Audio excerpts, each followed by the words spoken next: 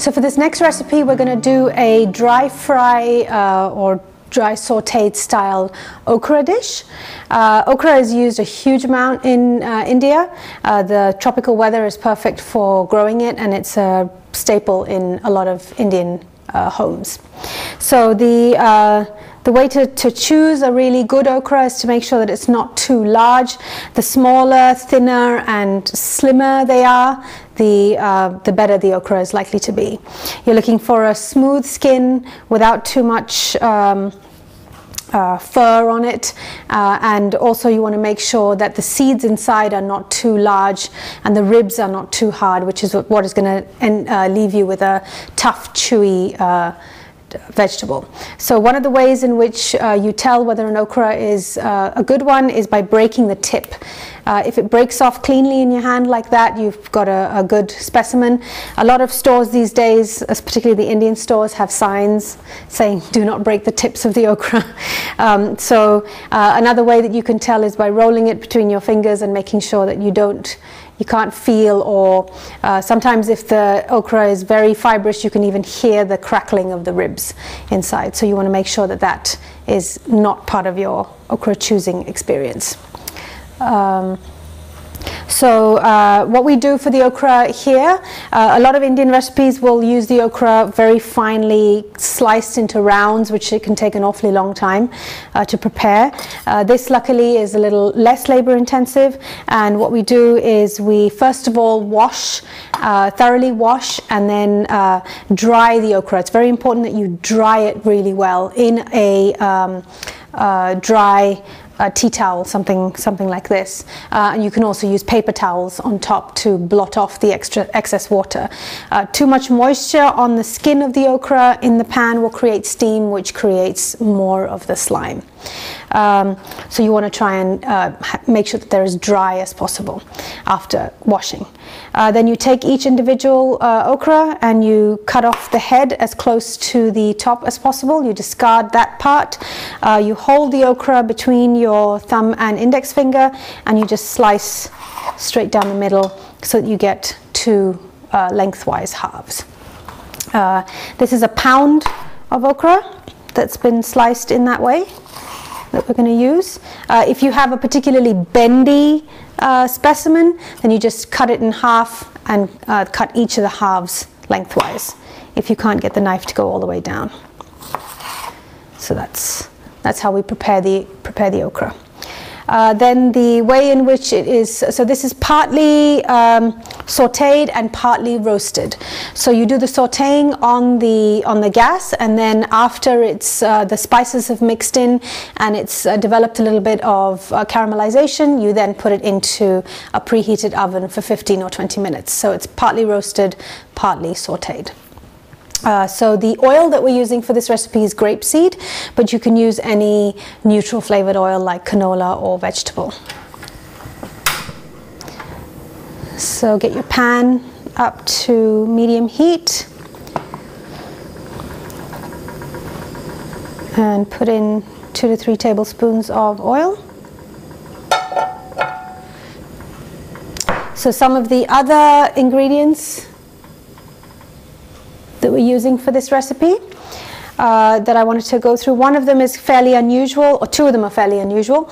One of them is this, which is called asafoetida. Asafoetida comes in jars such as this at local Indian stores, and you can also get it online. So it's spelled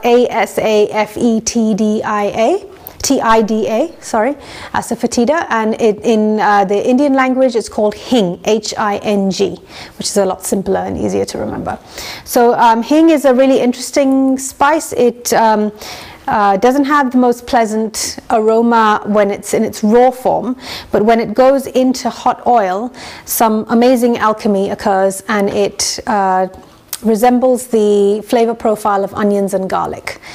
So this spice is particularly used a great deal by the Jain community, J-A-I-N, in India, and they are a religious community that discourages or even bans the consumption of any root vegetables. So no onions, no garlic, carrots, potatoes, nothing like that. So the belief is that when the ground is the ground is desecrated when the earth is disturbed by pulling the vegetable out.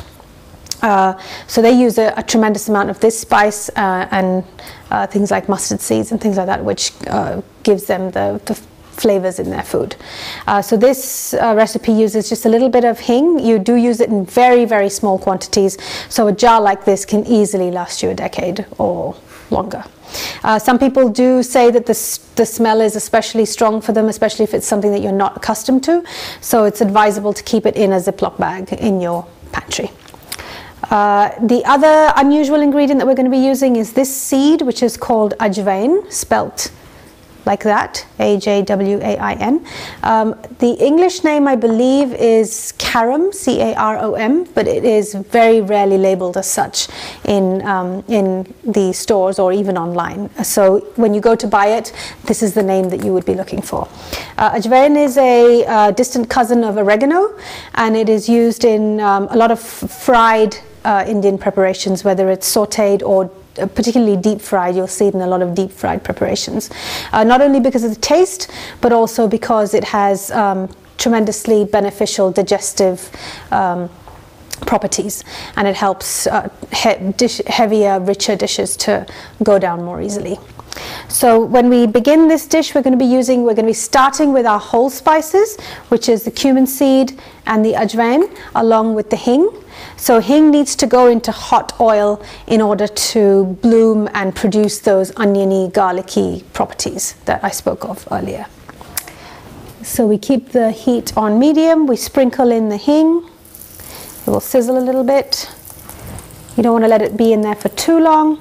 Follow it with the cumin seed and the ajwain seed. Give that a bit of a stir. Sizzle away. And then follow with all of your sliced okra.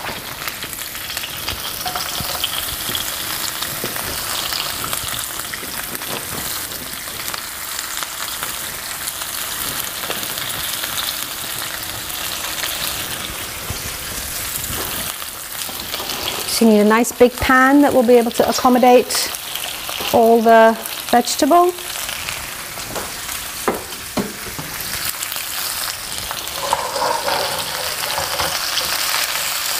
Give it a stir, sprinkle over some salt,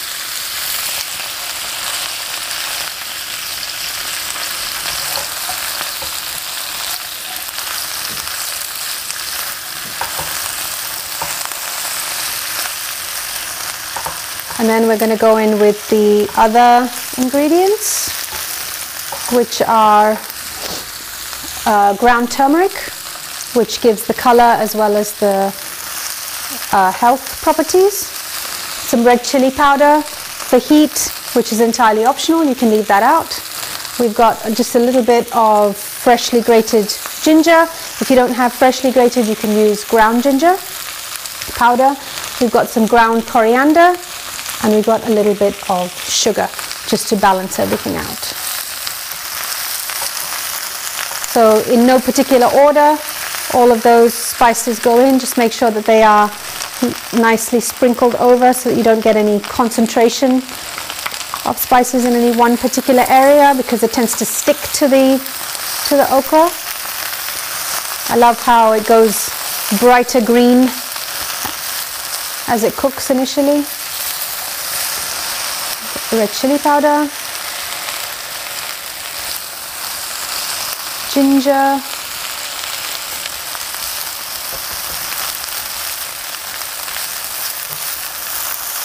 the okra will shrink a little as it cooks. At this stage, you want to keep it over medium-high to high heat, because you're looking for the okra to get some color, and you want the spices to cook in the oil that is coating the vegetable. Ground coriander and sugar.